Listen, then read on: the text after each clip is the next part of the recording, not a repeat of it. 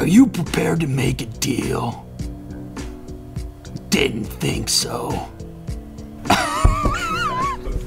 Now this is going to be different. It's smartphone season. You know, there's a lot of people in the comments, what is this, smartphone therapy? Well, kind of, because this time of year is smartphone time of year. There are so many new smartphones that really deserve to have some coverage. They deserve to be inspected. This is one of those smartphones. This is the hydrogen phone, the red media machine, a smartphone from a company that's never made a smartphone from a camera company. This is the aluminum version. I ordered the titanium version. That one's not ready yet, so they sent this one in its absence, and they're still gonna send the titanium version anyhow. Who's complaining? You get an extra phone, but this is so different. This is so weird, this phone. This thing is like a weapon. This is insane.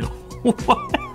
I mean, it feels like one of their cameras. I guess I should have suspected that. It is metal. It feels like a weapon. It probably could be a weapon, in fact. It's got this crazy grip. You are not dropping this thing accidentally. It looks like one of those power switch fingerprint scanner combos over there. Of course, this is their camera unit on the rear of the device. You see these pins down here. This device is eventually going to be modular, kind of like Red cameras. I guess our camera company's going to have to become phone companies. I don't know. Obviously, Red thinks so. This thing has carbon fiber, metal. It's aggressive. This thing feels even less like a phone and even more like a camera. Just the materials in use alone. There is a headphone jack. Micro SD, as I suggested before. Red branded USB Type-C cable. They put some technology in here. Some kind of a holographic display. From what I've heard, it doesn't quite show up on camera. Wow, what is this?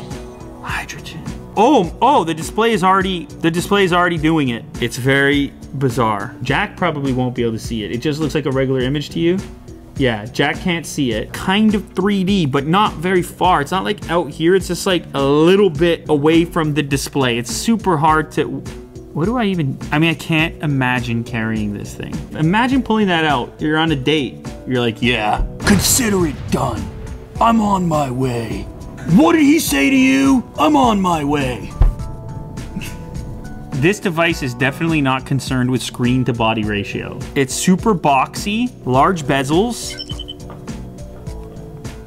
It works pretty well. The fingerprint scanner works. It's not the latest Android, but it's Android. You know where everything is. They didn't mess with it too much, which is a good thing. I'm assuming this is gonna be 3D when I click this right now, which it is. Oh God. They just see an image right now, but I'm seeing this. Ugh. I'm having like a roller coaster in VR moments right now. That's just flat to you. But you can see how there's like a grid going on. Okay, I feel like my eyes are tuning into it now a bit more. You might have to be right in front of it.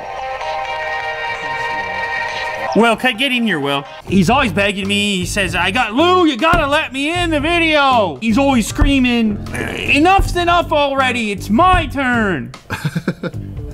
It's my turn now. Not at all.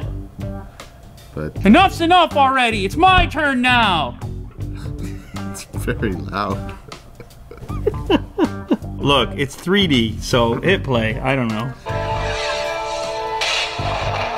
I can definitely see the 3D effect. I don't know if it's really useful on a phone. Kind of novelty, but it's kind of cool technology. I kind of dig it. I think it's kind of like the 3DS. Yeah, that's what I thought. It had like the 3D effect. Yeah, that's the kind of vibe I was getting. Is 3D the thing that people? What happened on TVs as well? The one place where people remain into it is in the movie theater. It's because it's so immersive, right? You got the big screen, you have the big sound. Are you doing that? No, I don't like that at all because I have to wear another pair of glasses. Double glasses. Which is the worst. Double glasses. Yeah, I'm not really down with that. Are you doing that, Jack? You go into the movie theater, you put the glasses on, you have a seat, you're immersed. That's you. That's you.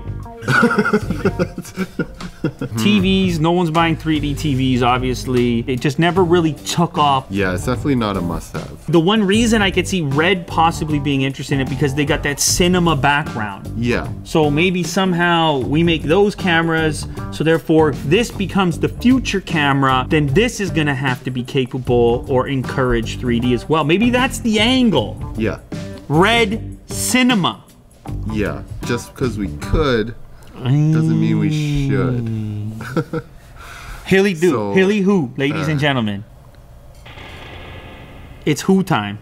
This product is really a whole conversation about what's happening to cameras. This is a camera company recognizing what's happening and envisioning a future for themselves within that environment. I know they know that this device is not going to replace their production stuff on a set anytime soon, but somebody over there is envisioning a future in which something far more portable may be capable of some of the production stuff they are doing right now. I mean, it's nice for them to experiment. It's really bold. Ambition is good. Ambition is good. You would expect that the camera would be a huge... Did you hear that sound effect? Not good. Thanks. Everything is very blurry. I mean, if you're carrying a beast like this though, what does it need to be doing for you? There's no count. You're not counting individual hairs.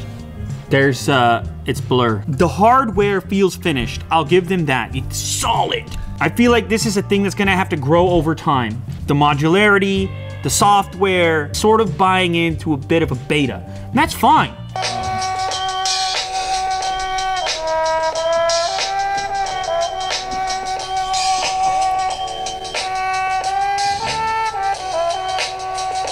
Like, it doesn't seem clear. My thoughts exactly. I mean, if you're gonna put out a phone like this that's an absolute tank with giant bezels, it has to, like, the speakers can't be like that. Are we talking about 3D in 2018? If I'm Red, I'm like, let's chill on the 4D thing. Let's make a smartphone that's durable, rugged. Maybe you can add extra lenses to it. Get the best sensor you possibly can. And then just have great speakers and multimedia functionality. I don't think the idea of Red having a smartphone is so outlandish. I'm just saying, if you're gonna do it, like, let's do it. Like, let's do it.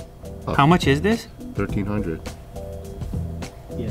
It's about the future. You're kind of investing in the future. You're banking a lot on this modular type of setup that's happy to invest in a company like Red for the eventual product that will improve upon this one. Here, take our money. We like the idea. We'll put up with some shortcomings in order to invest in the eventuality, in order to invest in the future. Is software gonna win the smartphone camera wars, or is hardware? Of course, you're always gonna need the hardware. Are we gonna really be clicking lenses onto phones in the future? Or is software gonna make those choices for us?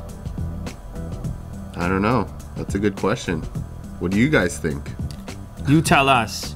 There it is. Red Hydrogen 1. I love seeing players in the smartphone game, and I love seeing different things, and I appreciate ambition always. So let's see what happens with Red. Hopefully there's space for a wacky product like this one. Yeah, keep trying.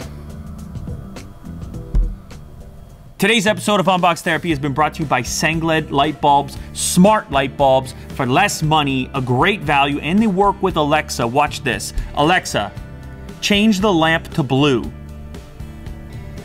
Okay. Boom. Yes, they're also RGB, can do all kinds of colors, and there's some great kits right now on sale. Check the link in the description. Thanks again to Sengled.